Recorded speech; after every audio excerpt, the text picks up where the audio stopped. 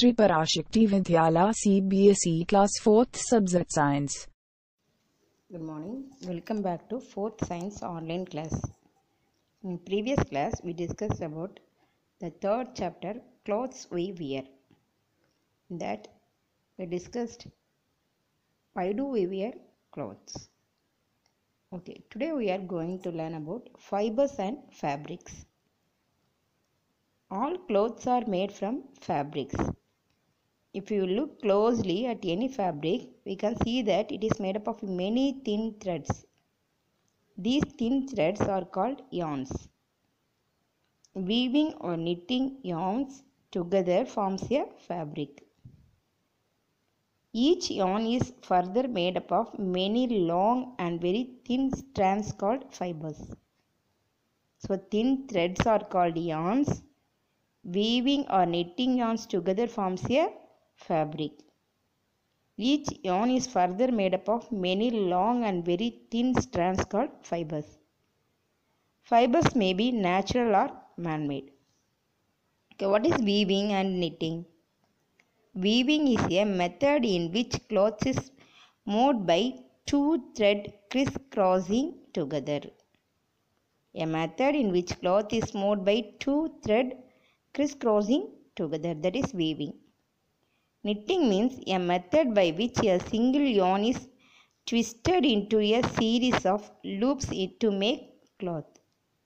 A method by which a single yarn is twisted into a series of loops to make cloth. So that is weaving and knitting. Okay, there are two types of fibers, natural fiber and man-made fiber. First one, natural fibers. Natural fibers are obtained from either plants or animals. That is, the fibers we get from plant or animals are called natural fibers. Example, from plants we get cotton and linen, and wool and silk from animals. Next one, synthetic fibers. Fibers that are not found naturally and are made by man are called synthetic or man-made fibers. That is, the fibers which are made by man are called synthetic fibers or man-made fibers. Example, nylon and polyester. Most fabrics made from synthetic fibers are strong and can last long. They are stretchable, lightweight, wrinkle-free, and can be waterproof. So, synthetic fibers are made by man. Example, nylon or polyester. The most fabrics made from synthetic fibers are strong and can last long. They are stretchable, lightweight, wrinkle-free, and can be waterproof. Next, care of clothes. We need to look after our clothes. Clothes should be washed well with a good soap or detergent to remove all the sweat, dirt and stains.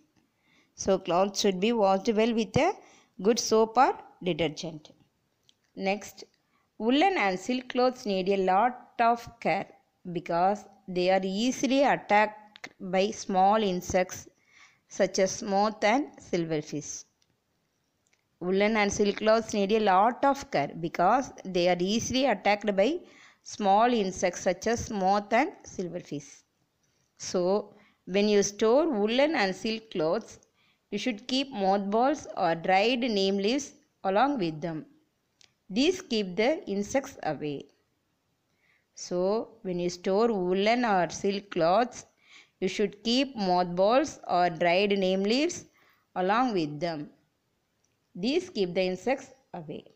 Next one, woolen coats and trousers should be dry cleaned. They may get damaged by plain washing. So, woolen coats and trousers should be dry cleaned.